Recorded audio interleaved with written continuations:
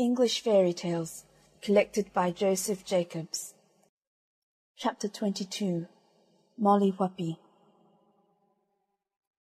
Once upon a time there was a man and a wife had too many children, and they could not get meat for them. So they took the 3 youngest and left them in a wood. They travelled and could see never a house. It began to be dark, and they were hungry.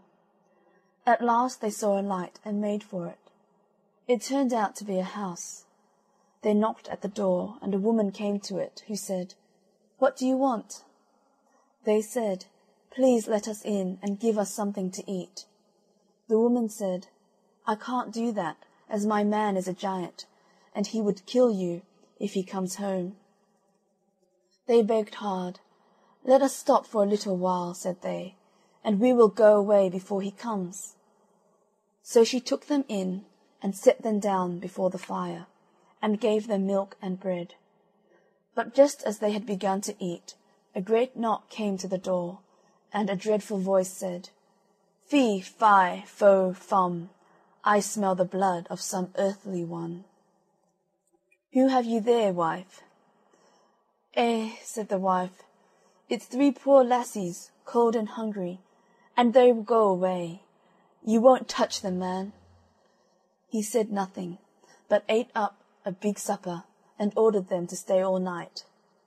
Now he had 3 lassies of his own, and they were to sleep in the same bed with the 3 strangers. The youngest of the 3 strange lassies was called Molly Whuppie, and she was very clever. She noticed that before they went to bed, the giant put straw ropes round her neck and her sisters', and round his own lassies' necks he put gold chains. So Molly took care and did not fall asleep, but waited till she was sure every one was sleeping sound. Then she slipped out of the bed and took the straw ropes off her own and her sisters' necks, and took the gold chains off the giant's lassies. She then put the straw ropes on the giant's lassies and the gold on herself and her sisters, and lay down. And in the middle of the night up rose the giant, armed with a great club, and he felt for the necks with the straw. It was dark.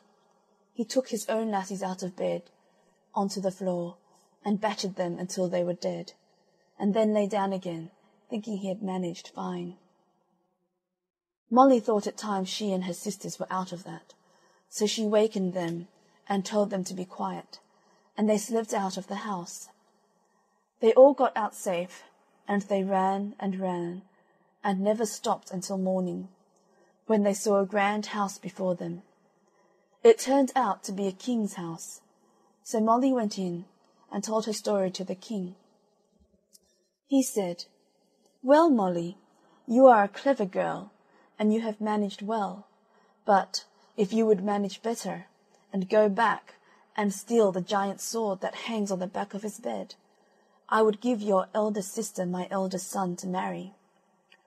Molly said she would try.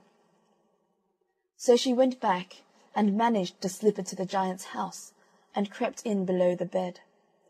The giant came home and ate up a great supper, and went to bed.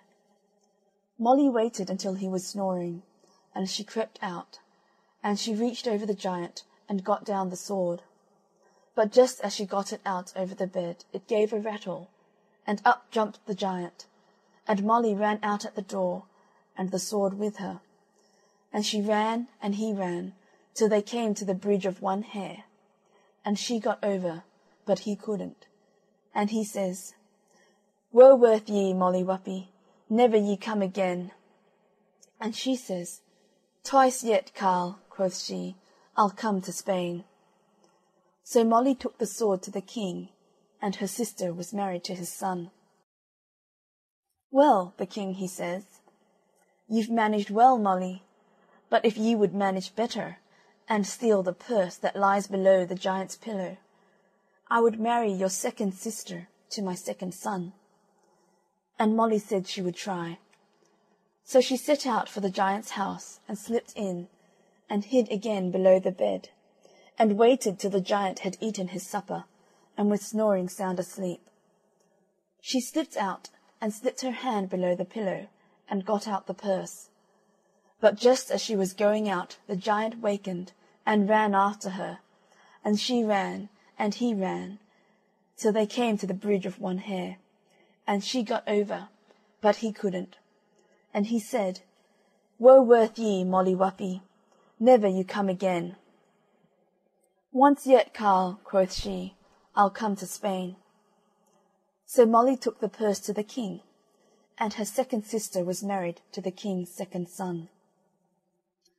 After that, the king says to Molly, "Molly, you are a clever girl, but if you would do better yet, and steal the giant's ring that he wears on his finger, I will give you my youngest son for yourself." Molly said she would try. So back she goes to the giant's house, and hides herself below the bed. The giant wasn't long ere he came home, and after he had eaten a great big supper, he went to his bed, and shortly was snoring loud. Molly crept out, and reached over the bed, and got hold of the giant's hand, and she pulled until she got off the ring. But just as she got it off, the giant got up, and gripped her by the hand, and he says, "Now I have catched you, Molly Whuppie, and if I had done as much ill to you as ye have done to me, what would ye do to me?" Molly says, "I would put you into a sack, and I'd put the cat inside with you, and the dog aside you, and a needle and thread, and a shears, and I'd hang you up upon the wall, and I'd go to the wood, and choose the thickest stick I could get, and I would come home, and take you down, and bang you till you were dead." "Well, Molly," says the giant, "I'll just do that to you." So he gets a sack and puts Molly into it, and the cat and the dog beside her, and a needle and thread and shears, and hangs her upon the wall, and goes to the wood to choose a stick. Molly, she sings out, "Oh, if you see what I see." "Oh," says the giant's wife, "what do ye see, Molly?" But Molly never said a word but, "Oh, if ye see what I see." The giant's wife begged that Molly would take her up into the sack till she would see what Molly saw. So Molly took the shears and cut a hole in the sack, and took out the needle and thread with her, and jumped down and helped the giant's wife up into the sack, and sewed up the hole. The giant's wife saw nothing, and began to ask to get down again. But Molly never minded, and hid herself at the back of the door. Home came the giant, and a great big tree in his hand, and he took down the sack and began to batter it. His wife cried, "It's me, man!" But the dog barked, and the cat mewed, and he did not know his wife's voice. But Molly came out from the back of the door, and the giant saw her, and he after her, and he ran, and she ran, till they came to the bridge of one hair, and she got over, but he couldn't. And he said, "Woe worth you, Molly Whuppie, never you come again." "Never more, Carl," quoth she, "will I come again to Spain." So Molly took the ring to the king, and she was married to his youngest son, and she never saw the giant again. End of chapter 22. Molly Whuppie.